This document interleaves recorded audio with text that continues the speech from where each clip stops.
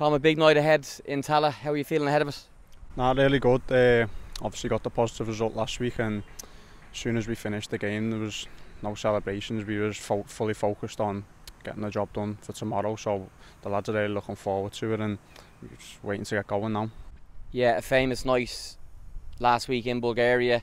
What's your memories of it? Just the performance from everyone, even just like the subs coming on. I think we were solid and we were dangerous on the counter attack, so we're looking to bring a lot of aspects of what we done last week into tomorrow and hopefully get the job done.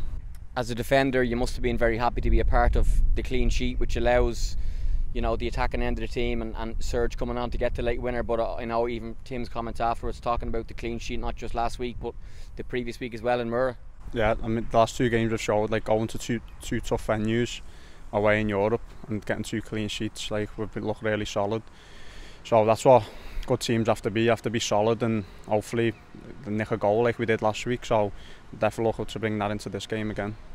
What was your view of Serge Atakai's goal and how far did you sprint to celebrate with him?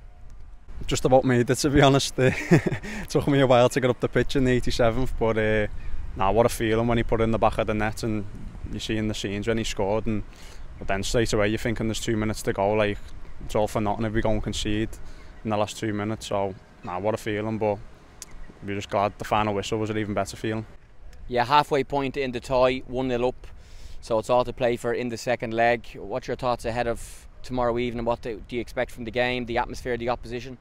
No, I was expecting an unbelievable atmosphere. I mean, the tickets that we've sold in Tallaght, obviously we want to be in Richmond, but to be here and see how many fans are going to be here, I can't wait for the atmosphere, and hopefully we can just carry out the game plan like we did last week and go one step further in the competition. I know when you signed, people told you about St Pat's as a club and as a community and the supporters and how the club kind of works, but you know, nights like Thursday and the nights we've had in Richmond will show that, given that this isn't even St Pat's Stadium, it's owned by South Dublin County Council, and there's going to be close to 7,000, if not 7,000 people here to cheer you on. Yeah, definitely. I mean, in the first against Mura, like, there was only 2,800 was it there, and it was loud, and it gave us a massive boost. So you're thinking there's going to be close to 7,000 here.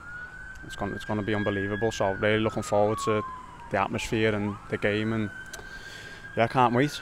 And fair to say, finally, these are the type of games that footballers want to play and that you've come to the League of Ireland to play in. So all systems go for what will hopefully be another famous night. Yeah, definitely. These are the games that you want to be involved in.